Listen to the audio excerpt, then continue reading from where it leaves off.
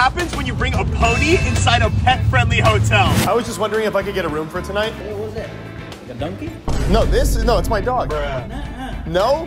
Unfortunately, they denied Pony, but that wasn't gonna stop me. So we went to the next pet-friendly hotel. Hi there. I was just wondering if we could get a room for tonight. We saw you guys were pet-friendly, so. For how many nights? Just one night. It was working. Pony was so excited. Until this.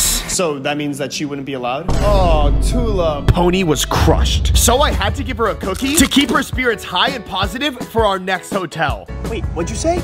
Everybody should subscribe? We went in confidently and asked. Do we have room for tonight? Unfortunately, they said no too. Oh. But then the manager met us outside and wanted to take photos with Pony. But I told him only if he gives us a room. And it actually worked. Let's go. Subscribe if you love animals.